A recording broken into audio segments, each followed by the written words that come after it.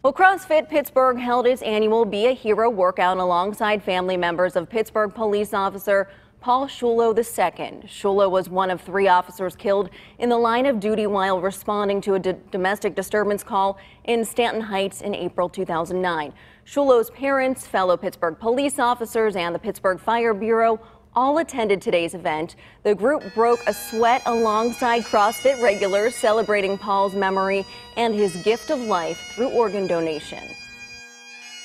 We became organ donors because our son was an organ donor, and we've seen all the wonderful things that organ donors provide for recipients. We miss him every day, and this is the least we can do, is celebrate what an amazing person he was, and this is just our way of giving back.